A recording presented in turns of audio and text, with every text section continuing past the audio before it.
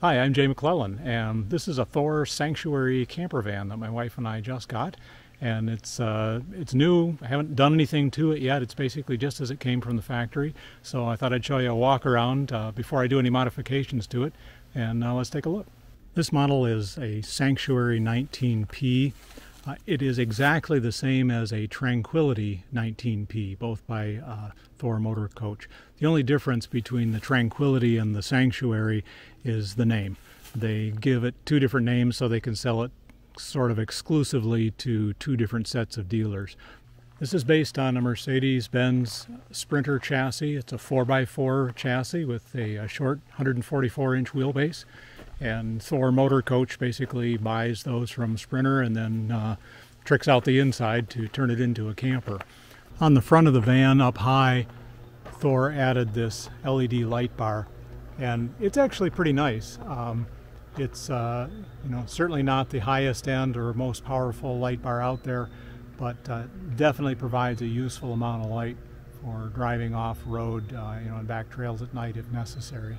The solar panel in the center is 175 watts, which is not very big as solar panels go, but still it manages to take up a lot of the roof. Toward the back you can see the big air conditioner, which to me seems really big. Sticks up quite a bit, but there it is. And then on the driver's side you can see the Winegard signal booster and Wi-Fi hotspot. There are mounting rails up here that you could theoretically mount some kind of bar system on to support cargo, but they attached them and then they gooped them all up with sealant, so they're really not useful at all. And so honestly there's practically no useful storage up on top, and I don't plan to store anything up on the roof. That saves me the trouble of carrying a ladder with me. And on the passenger's side is the rollout awning. It comes with, on the back, a bike rack, and I've removed parts of the bike rack, the trays that hold the bikes. At the bottom rear on the passenger side there's a propane outlet so that you can connect an external grill, that sort of thing. Coming around to the driver's side, we get to see most of the utility connections. In the upper left there's a freshwater fill, and then the 30 amp AC inlet, cable TV antenna inlet, an inlet for an external solar panel, city water connection, so if you have pressurized water available, an external light. This is the door for the cassette toilet, so you can pull out the cassette to dump that. And then this is just an outlet for the hot water and heating system. And finally, a sewer hose storage hatch. And this door has a really crappy latch on it. I'm not happy about that at all. It just barely catches, and I think it'd be very likely to vibrate loose. And and there goes the hose. So that's going to change. Underneath, on the driver's side, is this gigantic dump valve for the gray water tank. This is just absurd. It hangs down, it sticks out, it's going to get hit by stuff if you do any off-roading at all. And it's a gray water tank. It doesn't have poop in it. All it has is water from washing hands, doing dishes, maybe taking a shower, but it's basically slightly soapy water. So one of my modifications will be to cut that off and put a much smaller valve on there and a much smaller fitting that isn't going to get hit and isn't going to hang down so low. The generator is mounted up underneath where the spare wheel would have been, so you don't get a spare wheel with that down here. It's a 2500 watt generator, which isn't real big, and but it's adequate to run the air conditioning or the microwave. On the passenger side, the van has the usual large sliding van door, so let's take a look inside. Here's the outside of the kitchen unit, and it's kind of nice that you can stand at the sink and look outside and kind of be outside while you're cooking. It's got this nice little fold-down table, so you can have a workspace in the outdoors under the awning that folds out on this side. And lots of little storage cubbies on here, so these are kind of nice. Under the table is a little storage compartment. I'm not really sure what you'd put in there. I guess something that doesn't fall over very easily. On the left, as you step in the door, there's some controls down here. This is the solar charge controller for the 175 watt solar panel on the roof. And then above it is on-off control for the 1000 watt inverter, master battery switch, and then an outlet. Most of the internal controls are handled through this panel. It's a BM Pro control panel. Honestly, I'm kind of ambivalent about it. For a lot of things, I wish it just had a bunch of switches here instead of this panel, because it would be fewer things to go wrong. But it is kind of convenient. So for example, I can press the lights on button to turn lights on, all the lights on at once. And then it has individual controls for different types of lights, and you can adjust brightness and so on. So here's the sink looking from the inside, and it's got a removable top. That top rattles a lot, we found as we drive down the road. It's really just the cutout from the solid surface countertop, and they set it back in there, but it's got a lot of slop in it, so that's something I'm probably going to change. Also, we found that this faucet, when you run water on it, out of it, it runs, and then if you shut it off, you end up with water up to perhaps halfway, and maybe even a little more. And what happens is when you drive down the bumpy road, that water keeps dribbling out and making a mess on here. So we really can't drive with this top on top of the sink, or we just have water all over. It's not a huge quantity, but it does kind of make a mess. In practice, we're going to have to drive with this removed, just so we can catch that little dribble of water coming out. The 2-burner cooktop is basic but adequate. It doesn't have a built-in igniter, so you have to have your own sparking device to light the burners, but otherwise should work fine for our needs. In front of the sink are these drawers. There are 3 drawers, all the same size.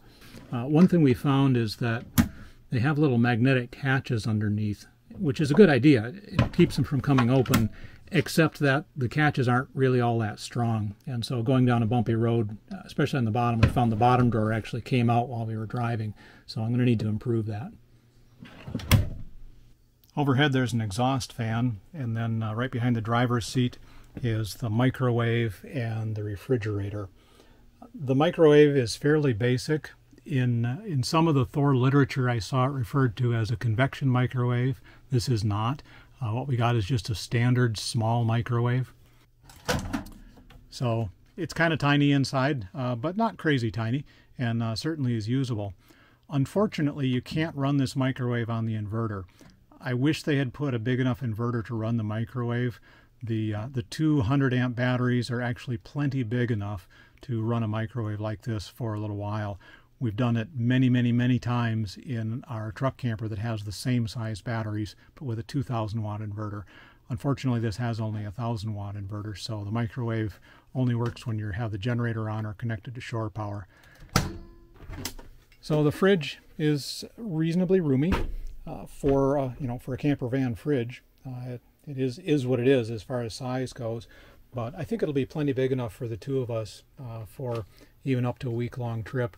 It's got a freezer big enough for a quart of ice cream and maybe a quart and a half of ice cream and some ice cubes. So not huge, but considering that it's a camper van, it's actually fairly spacious. And the fridge is a compressor type, so it runs on 12-volt compressor only. That's a lot more efficient than the evaporation type refrigerators when running on electricity. However, it doesn't work at all on propane, so you do have to have battery capacity in order to operate the refrigerator. It does have a special night mode that you can activate by pushing the night mode button, and it slows down the compressor and uses less energy, and it's quite a bit quieter. It just won't keep up if the interior of the van is very warm. They say if it's over 86 degrees, then the refrigerator won't be able to keep up in night mode. Underneath the fridge is this access door, and this gives you access to a water filter, which is a really nice touch. So it's got a 20-gallon freshwater tank, water pump, and then this water filter built right in. And I like having that there. One thing I didn't like is that they didn't mount it very well at all. It wasn't screwed in very well at the top, so it wasn't firmly anchored, and it was whacking this plywood behind it as we went down the road. It was rattling a lot. So I secured that at top, and I put a piece of felt behind it so that it doesn't make noise. And this plywood really was only anchored at the top, and so it was flexing a lot back and forth and kind of squeaking. And so I just put a little L bracket down and on the right and secured it so it isn't moving. It was easy to fix, not a big deal really, but I shouldn't have to fix that. That should have been done right at the factory. So I'm disappointed in the workmanship on that, but it's not a huge disappointment, and it's all fixed now and it's ready for the road. The bathroom doors honestly are a bit of a disappointment in a couple of respects. For one thing, they're quite heavy. They have these weird, I guess, magazine racks at the bottom, and it's okay, but it does make it a narrower space to walk through past the sink with those sticking out. My biggest complaint about the bathroom doors is that they don't fit very well. Actually, if I close the one on the left, the one on the right just comes down and hits, and if I keep pushing, it really binds and doesn't fit well at all.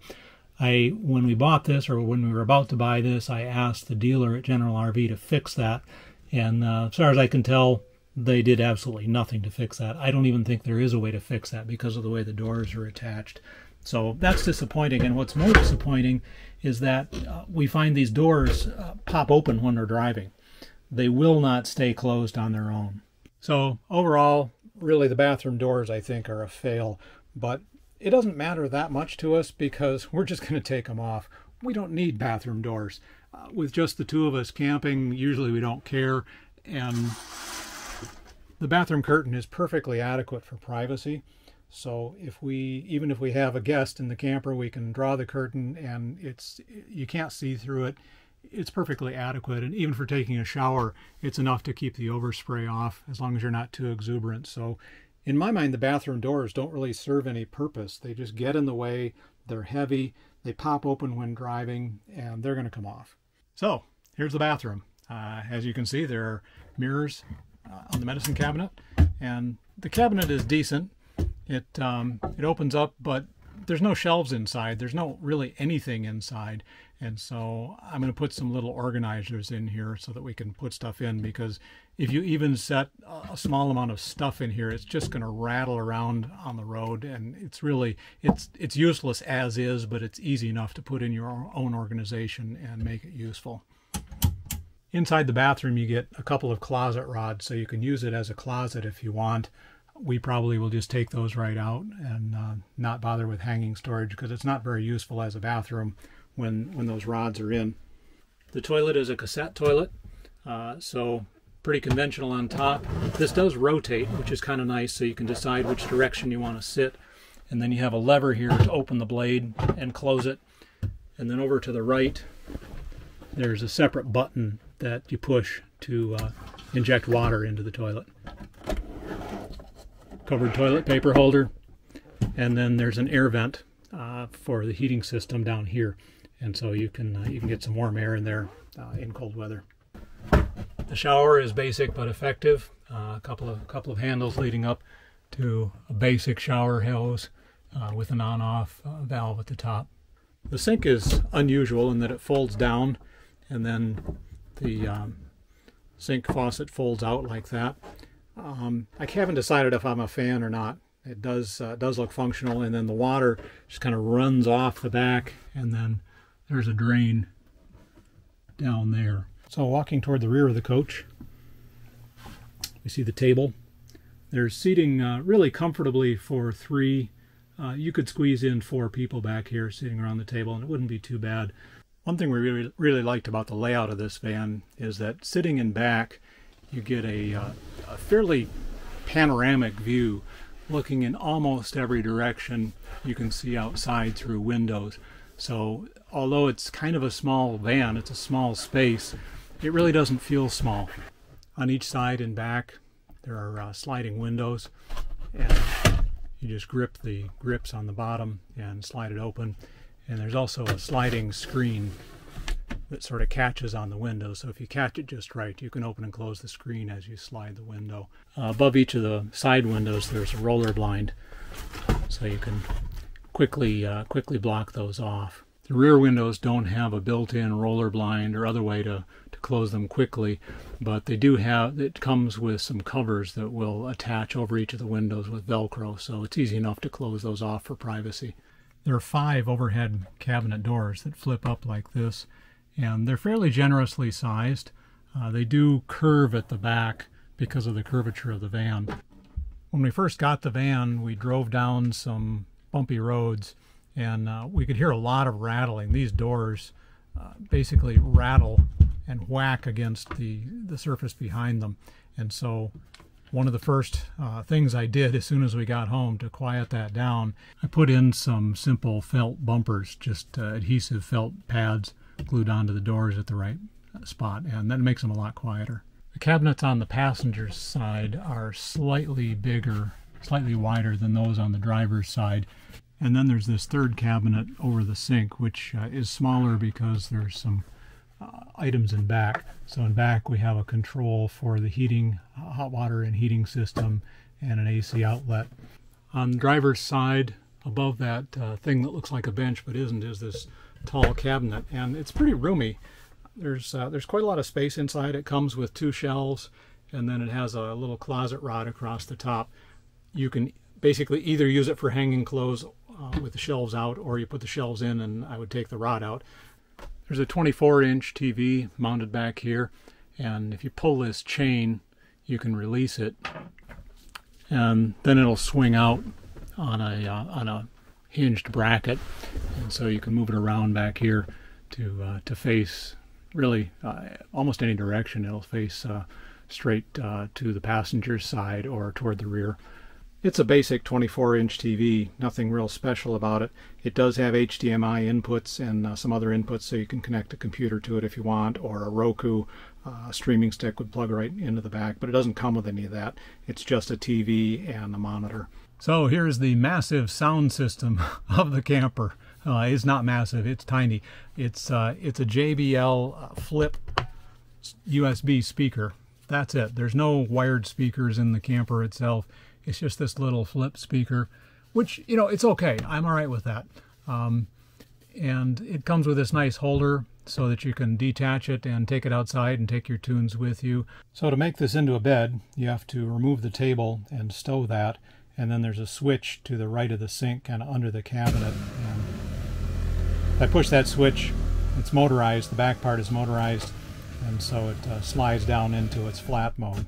And then the benches, or the things that look like benches to the sides, pull up and flip down like that. And so there's the assembled bed. Overall, it's about 6 feet square, and it has these fairly sizable gaps in it between the cushions, but they're generally where your legs would typically go, and then up toward the head area, for the most part, it's fairly flat. On the roof is an air conditioner, and personally, I don't recall ever using an air conditioner when I've been camping. I live in Michigan, and I mostly camp in northern areas where it's just not all that warm, but certainly people in warmer areas of the country would find that very important. The downside is, other than just having the weight and the complexity, it sticks up pretty far on the roof, and so that may tend to catch branches, etc. But that's really the price you pay if you want air conditioning. So on the driver's side, down on the floor under this bench-like thing, there are these 2 doors, and that gives access to the combination water heater and space heater. And this is the power center. This drops down, and then you can get to your AC breakers and most of the DC fuses. In the back of the van, under the bench that converts to the bed, there's a bit of storage. It's not great, honestly. I mean, there's not a whole lot of storage, but there are some useful storage cubbies. There's a little shower outlet there, so you can have an external shower, and it comes with a hose for that. And then in this big compartment, there's the 1,000-watt inverter, and then the controller board that controls all the lights and other things through that tablet up front. And then there's this main section. The storage section is kind of open, so that's usable. But you do have the seat belts down here, and you have to thread those up through the back bench if you want to use seat belts for people in the back. And then over on the right, there's another little storage section. The front cab is basically all stock Mercedes Sprinter van. There's nothing that, as far as I can tell, that Thor did custom in the front. It's all just the stock van, and personally, I love it. You know, it's a Mercedes-Benz. The seats are comfortable. It drives really nicely. It's easy to pilot down the road. I had read stories of people saying it was tippy, and I didn't find it that way at all. We've taken it down some uneven roads and have been really happy with the way it drives. It has adaptive cruise control, which I personally like a lot for longer trips. If you get behind someone going different speeds, it just keeps pace with them, and I like that. So I won't say a whole lot about the front cab because it's all standard Mercedes Sprinter van. Well, that wraps up the tour. I hope you enjoyed seeing the van as it is, and we're certainly looking forward to camping in it, and also have a lot of interesting projects in mind to improve the storage and improve some of the systems on it, so I'll be showing you some of those in the future. Thanks for watching.